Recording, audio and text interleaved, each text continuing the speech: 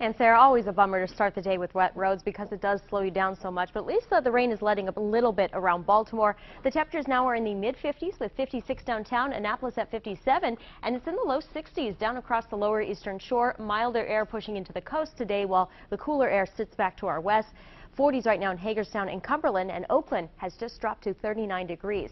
Rain showers in Baltimore light and spotty at this moment, so you can still venture out. Just grab a jacket and umbrella, even if you're getting just a fine mist at your house. You can see more light rain showers on the north side of D.C., but there's more activity coming our way, and at times today we could see a couple more downpours. Big area of low pressure off to our west, a second piece of it coming out of Raleigh right now, so all this converges over us, and it's the reason why we're still going to see multiple rain showers throughout the day. But this low pressure system moving off the coast, swinging just a little bit of mild air back to the lower eastern shore. So places like Ocean City will be in the 60s today. Many other places struggle to hit that. But this storm moving off the coast actually helps to swing our latest tropical system well out to sea. This is Kate. It formed last night. Winds at 60 miles per hour. Pretty organized storm system here, but it's going to stay completely off the southeast coast. So fortunately, we won't see any tropical impacts from that. Back to our area, it's just kind of a soggy day. We have multiple rain showers at multiple points. We look at the future chaos here at 10 a.m. Still getting that rain across Baltimore. Here comes that heavier bullseye of rain swinging through during the afternoon.